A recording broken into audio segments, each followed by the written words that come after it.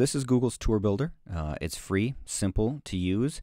Your Google login will get you started with Tour Builder. You just go to tourbuilder.withgoogle.com to get yourself started. Then you can click on Create a Tour right here if you want to just dive right in, or you can start with My Tours. And we'll take a little peek at this. So I have 2 tours going on that I've created right now. One is Walk 2 Moons, to kind of give some of my language arts teachers an idea of what you could do with a book study, visiting all the places that they visited in Walk 2 Moons. And then I have some of my other students just to play around and get a little bit of extra credit and some creativity, just create a general short tour builder of anywhere that they want in the United States. So for example, I just did professional sports stadiums in Minnesota, but one of the cool things you can do is you can customize your icons in your tour builder. So as you move through here, it just kind of moves you along the timeline. So I think that's pretty fun that I can create the custom icons. It gives the kids a little bit more creativity in their tour builder. Let's just get started with showing you how to do this. So you name your tour, and we're going to call this 8 Wonders of the World. And we're just going to get started. You can give your author's name, and I'll just call it Reynolds, and we'll create the tour. So we get started, and as you can see, you can have it 8 Wonders of the World. There we go. And then you can add a photo of anything you want and give yourself a summary. This is the 8 Wonders of the World. And we're not going to do all 8. We'll do a few of them here. And again, you have your Grammarly in there or your spell check if you want to check some of that stuff. Type of path, you can do a story 3D, 2D. You can do all kinds of different paths that you want. You can change your path color. So there are some other options for you to play around with. We're just going to stick with kind of the basics here. And we'll come back to adding a photo later. So your first thing that you do is you add a location. So we're going to start with the Taj Mahal. And as you start to type, you'll see that it pops right up, right? So you do this, and it will take you through Google Maps all the way over to the Taj Mahal. Now you can use this as your spot, or if you take your little person here, you can drop them right on your map, and then you can have a better spot. So we're going to add this to tour, drop our place marker, and add to tour. So then when we see our picture, when we come to this part, this is the image that we're going to see when our marker comes into frame here. So to add photos and videos, I did some pre-workshop here. We're going to go to the images here, and it's kind of fun to have the students add some images of their own of the Taj Mahal, because you can get interior shots or you can get exterior shots. So I'm going to choose this one here, and I'm going to copy the image address, and this is kind of the quickest way to do this. You come back here and you add your photo or video, and it will ask you here if you want it in your own albums, or you can use image by URL. So I'm just going to paste this in here, and there's my image, and there is my first image for my information. So I think that's pretty awesome that you can easily drag and drop with your image address right in there.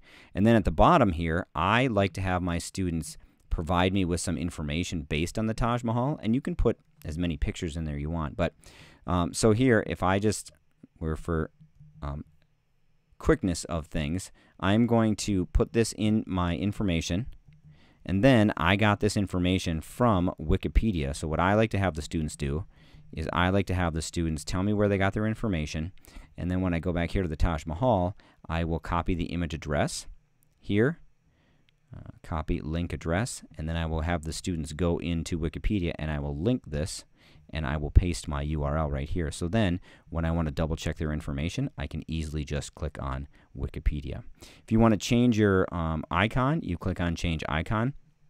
You can use a custom icon, and the images could be JPEG, PNG, BMP, or GIF supported, and you just click on put in the URL of the custom icon, or you can choose whatever you want for your custom icon.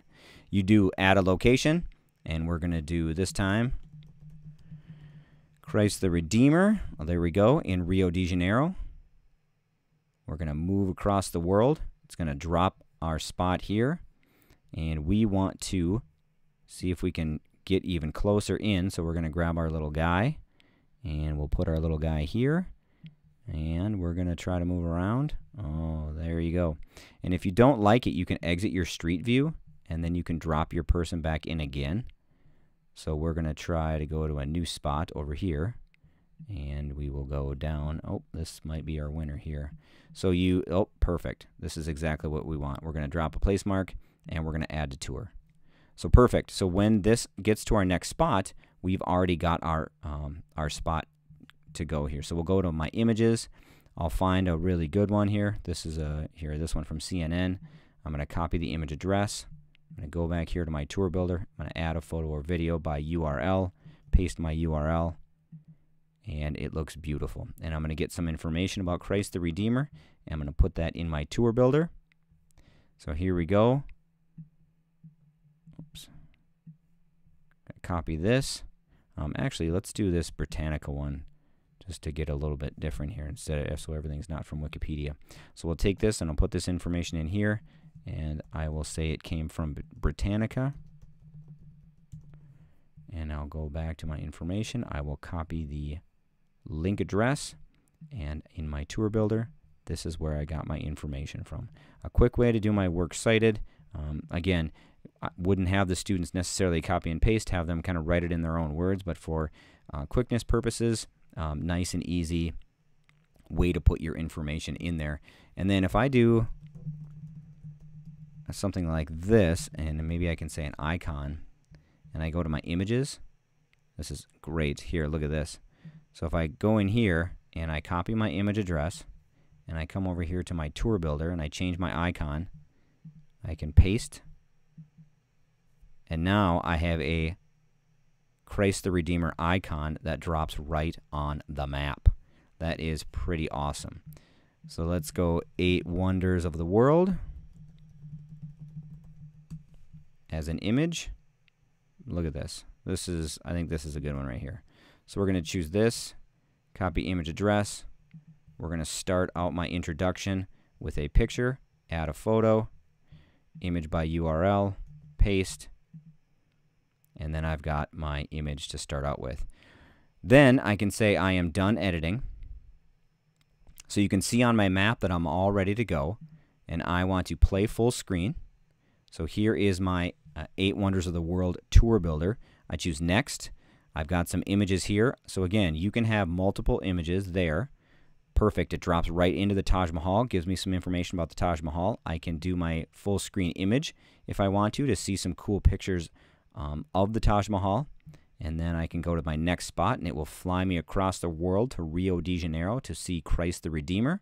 I've got my icon, my custom icon right there on the screen, and boom, I'm at my Christ the Redeemer. I can see the picture in full screen, and there you go. You have a beautiful picture, and you have a nice, easy tour builder for everybody to see.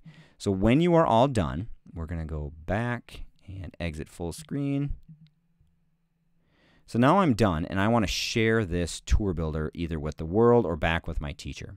So this is a link to share, only accessible by collaborator, so you need to add a collaborator. So like in a lot of Google products, you need to change who has access, and you want to make it available to anyone who has the link.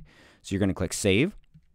You can invite people to collaborate, so maybe you have a group of students who have been doing a book study, or you have a certain number of students who are doing specific places on the map that you want them to, or countries that you're studying in geography, or places you're doing in history for different wars, or various ideas that you have, famous scientists around the globe.